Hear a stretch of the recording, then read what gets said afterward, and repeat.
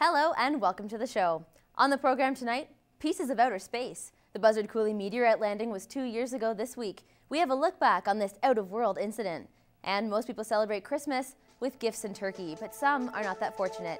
Newcap teams up with the Salvation Army for the 30th year to provide Christmas festivities for families in need. But first, the new Lloydminster City Manager takes the chair right now on Around the Region. The people of Lone Rock, Saskatchewan remember this day. The 2-year anniversary commemoration of the Buzzard Coulee meteorite landing is coming up. Welcome to the show. With me in studio right now is Mr. Glenn Carroll. He is the new City Manager and Chief Administrative Officer for the City of Lloydminster. Thank you so much for coming in. Well, thanks for having me, Whitney. So you started on December the 8th. That's correct. You haven't quite gotten there yet.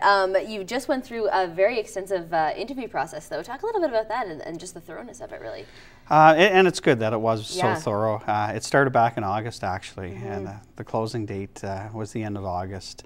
And they had asked us to prepare a case study, or they prepared a case study, and we had to present to Mayor and Council on the case study and the dynamics of the city and various other things that as a CAO you would do to help the city along and achieve its goals.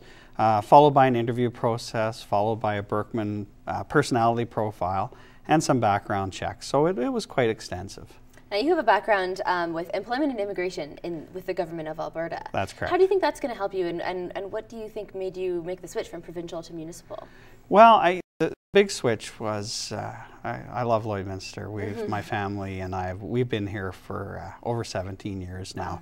So that's the one thing. Municipal government keeps me entrenched in the city. Right.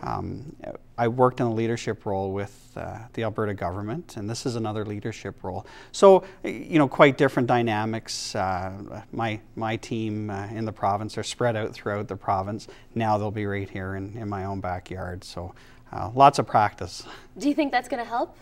Having your team sort of more close-knit than maybe the government team? Well, I think so. I mean, communications today with Blackberries and laptops and everything, I mean, you're close at hand no matter where you are pretty much in the world. But to have that FaceTime with your team is just, that's so important. Now, this position has been vacant for a few months now. I think Roger Brecko resigned in May, probably, of this year. Correct. Do you have a lot of catching up to do? I think there's some catching up, but there's been some change and dynamic change that's happened down there at the city over the last few months as well. And with Mayor Mulligan and his team at council, they've done a tremendous job in moving the city forward, and I think I'm coming into such a great team. I'm looking forward to it. Mayor Mulligan, fairly new to the city, and obviously you're very involved in city politics. Are you behind what he's doing? Absolutely. I mean, it's 100%. I think it's being in communication, not just with the people internal at the city, but with external, with the residents of the city, and having that clear, transparent communication. So important to lead a city. The press release here says, Glenn is an executive officer schooled and proven in leadership and team building. What do you think that's going to bring to the city? Well, I think huge. I think, in this day and age, everything is based upon team and decisions. It's tough for one person to make a lot of decisions. And I think that collaborative effort and having the right people around you, doing the right thing. I don't think that, you expect one person to be an expert in everything. Right. I think it's everybody brings their strengths to the table, and you call upon all those strengths to make some solid decisions. Now, we were talking about, Roger Brecko had left this position. Tom Lysak has also left his position. Yep. That's, 60 plus years combined of experience to the city. What do you think that is going to bring to this dynamic? I mean, there's a lot of new blood in council. Yeah, and that's a huge loss to the city. I mean, those two gentlemen have been centerpieces of the city for a lot of years, and it's going to be really tough to replace them. However, there's still other people that are at the city that have been there for a while. We have people like Don Newland and Beth Kimball and Sheila Gerard that are there, Brett Stasiak. These people have been around for a long time, and they know the dynamics of the city and what needs to get done to be successful. Excellent. We're going to talk about more of the success of Lloydminster in just 1 minute.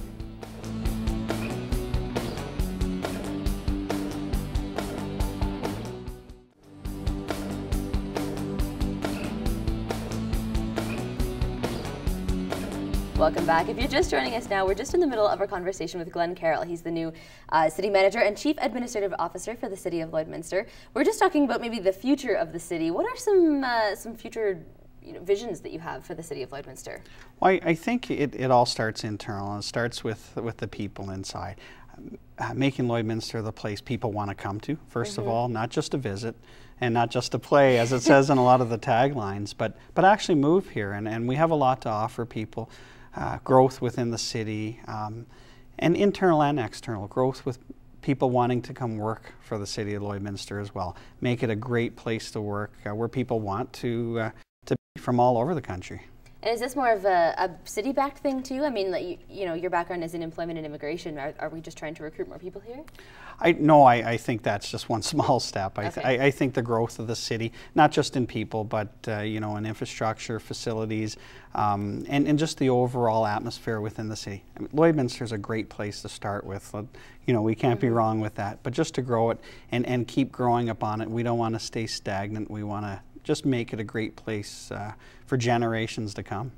Now, when you first got this position and the press release came out, you said that you were looking forward to working with a team of dedicated professionals in developing the vision and culture of the City of Lloydminster. What is going to be the vision and culture of the City of Lloydminster? Well, that's something yet to be determined, but I think you know, just from my talks with Mayor and Council and some of the internal management team, structure right now, certainly the culture is a place, again, where people's opinions and people can speak up open and honestly, make it a place where people want to come and work.